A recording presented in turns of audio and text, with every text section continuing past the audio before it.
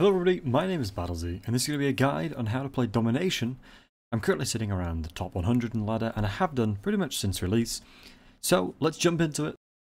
So, as we can see here, we have 3 points in which you have to capture. If you capture 2 points, 2 objectives, you will win on points.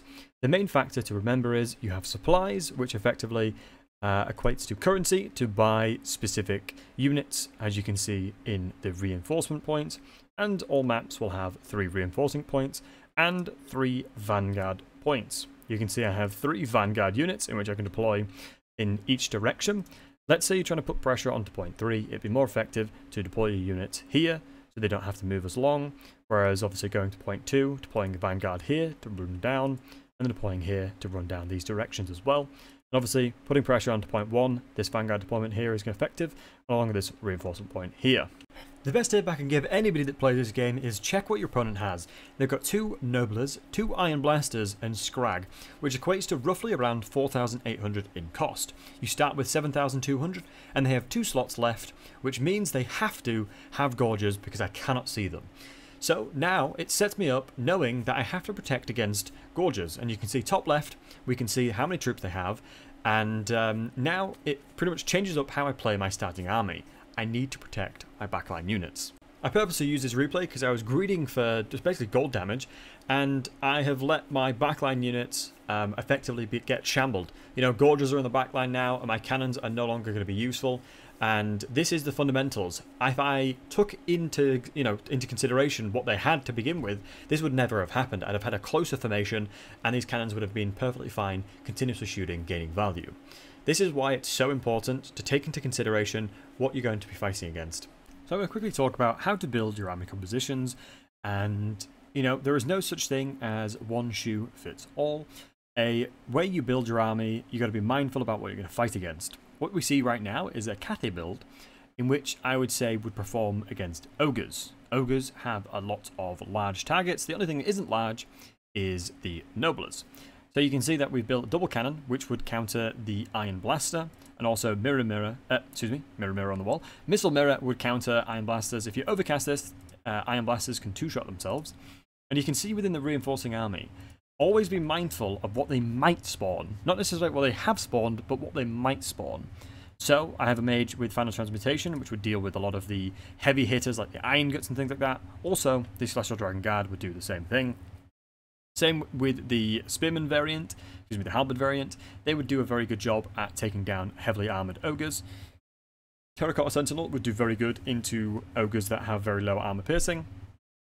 The Peasant Archers would do really good into the low armoured Ogres, and there's a lot of them.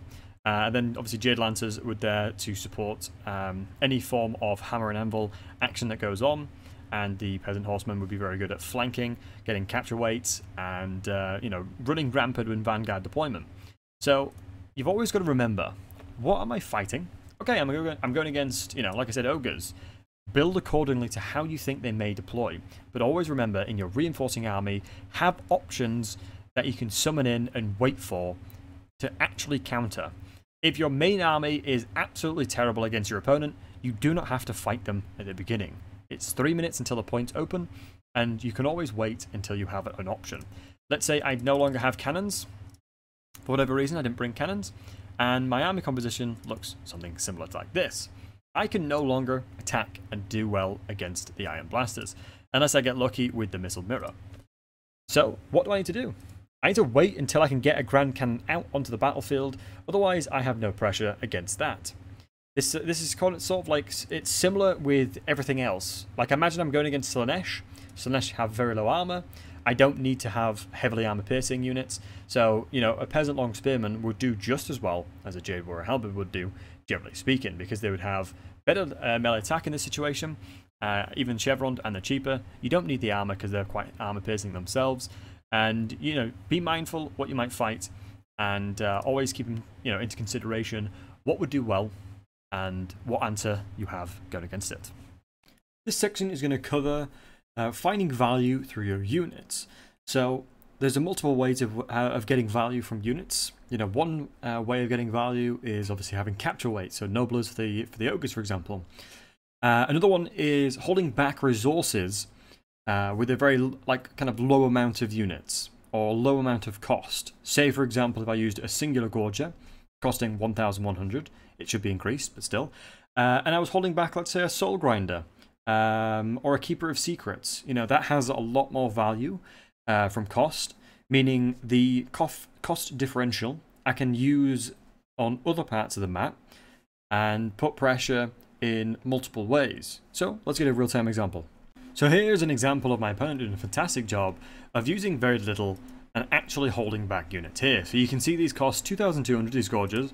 This is a Summon Chaos Fury, as you can see by the Unbinding. And this is the Hell Riders. I believe this is 700. So you can see effectively 700 is holding back almost 3 units. Basically 4. So this is a really bad play by me. Keeping units like this stuck. So on other parts of the map, I'm effectively losing because I have 4,000 gold investment doing basically nothing. And so this is one of the main factors to consider when playing Domination, is ensuring that you can kind of leverage and use the strength of your armies in the right places and ensure that they're fighting against units that they have advantages against. So for example, Gorges are really, really good at murdering basically anything because they're OP. But they're very good, especially into infantry. Obviously, a lot of Slaaneish's early and cheap units are large for the cavalry and the Soul Grinder. But you can quickly see that the Soul Grinder actually bogs up all of these Gorges. I somehow managed to win because of the fact that I went exceptionally wide. And obviously, Magneto Pistols are really fantastic at holding the line with the Iron Breakers there. But you can see that I'm trying to hold, and this is the reason why Ogres are very strong currently in the meta. They pretty much have everything. You know, you can go wide with Noblers. You can also have very potent units to hold the line. But you can see here, this singular Soul Grinder is holding up Scrag and 4 Gorges. This is a massive, massive mistake on my end. You know, this is 4,000 plus gold being held up by like 2,000 odd. And so, and I'm taking damage to Scrag as well. It is so important to recognize, you know, when your units are, you know, I only need one of these. I only need one in Scrag. 3 of them can do something. I could then go beat these guys up, or I could actually have the pushing power on 3, or I could even focus on trying to push them back to their spawn if needed. Although I am currently winning, this is, and I actually did win this game, but you've got to keep in mind, you know, where you can squeeze out advantages. What is a unit good into? And by holding units away, my opponent had a chance to get back in this game because of the fact, like I said, they're holding with just a Soul Grinder well over 5,000 value. And they're holding the line, keeping them here for a very long time. This is devastating for the tempo, because it's all about tempo. It's capture the hill. You want to get onto things as soon as possible. And so this is kind of what I was meaning by gaining value from units without doing damage. This is holding units back, allowing advantages on other parts of the map. So here you can see that I have a very bad army going into my opposition's army. But as we know, this is an objective game. It's not about killing things. You need 5,000 points to win. So I'm using the terrain here because I have no way of countering the Iron Blaster in front of me. So instead of fighting in the middle, taking loads of free damage, instead I move effectively to an area where there is no line of sight for my opposition. In this scenario, it's important to remember that if you are currently outmatched, you need to make sure to get yourself in a position where you can actually start spawning things to invoke pressure. Just spawning blue horrors here will do nothing because they'll just shoot them and get easy value. But what I'm going to do is I'm going to push forward and showcase what the best thing is to do here. One thing I managed to do very successfully is put a lot of pressure onto the Iron Blaster, and as you can see, this Iron Blaster got near enough next to no value for 111 value, and it's pretty much being countered by using the Metal Magic of Final Transmutation, but also using the Portal Grith, and these Chaos Furies are doing a really good job at putting pressure. If a unit is currently routing, you can basically stick something on it, and no matter what the leadership is, as long as something is attacking it, it will never come back in. You can see we're down quite a considerable amount, but the best thing you can do is pool up your resources to spawn a lot of things in at once, you know? Instead of just waiting for loads of things to come in and just spawning things one at once, you're not really going to do much there. But I've done a counterattack over on this side using my Spawns of Zinch because they're going to be really good coming into here. Using also the Screamers of Zinch because I'm going to basically murder their cavalry nice and easy. In this scenario, me putting a lot of wide pressure, so effectively what I mean by going wide is using a lot of inventory. I'm effectively just trying to push them off the point to capture this. You can see that they are definitely decimating me upon gold value, but we're going to keep up pressure onto this left flank towards 0.3. And now I can start getting tempo back because they're shooting the Iron Blast is shooting my mage. I'm just making sure to run around and do nothing. But now I'm setting up in the middle, going wide, and then basically getting a nice setup so I can start shooting the gorges and get pressure on this side. At this current stage, I'm down to between 3,000 and 4,000 gold value. But I'm lucky that I have managed to catch out 2 gorges and their Mornfang cavalry with just the spawn. So the main thing I need to do right now is spawn things onto the left flank, put pressure, and take capture. 0.3. Let's jump ahead. So this is exactly what I start doing later on. Now that the timing is perfect, they've got a lot of pressure in the middle, so I can start deploying really wide units on this side. But also, since they have very weakened units here, I can send in my Furies to start dealing pressure onto the gorges because gorges don't have a lot of armor. So now it's going to be SEAL Team 6, get in there. And I want to put pressure onto these guys, and then I just need something for capping weight, which is the Blue Horrors. And as long as I'm doing a good job of holding the line here, because since they don't have any Noblers or a lot of Noblers, the capping weight for me is going to be significantly in my favor on that side. Obviously, we've still got 0.1 nice and secure. But here is one of the most important things for me to do. I lose without a triple cap. That's the fundamentals of this. I need the triple cap because I got so far behind because of my opening build of the 2 Soul Grinders. I basically sacrificed them, sent them in, and they did nothing. And you can also see this is the Iron Blaster come back. I believe this was spawned once again, and you can see it's only got 248 value. We've done a fantastic job of shutting down the Iron Blaster, using Furies, using Spawns, using the Screamers. But now we're in a situation where we can start putting pressure on 0.3.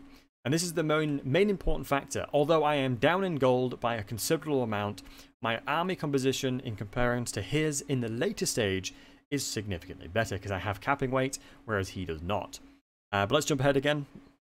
So I managed to kill the gorges by basically using the Furies and firing into them. But I've done something that's a good move here.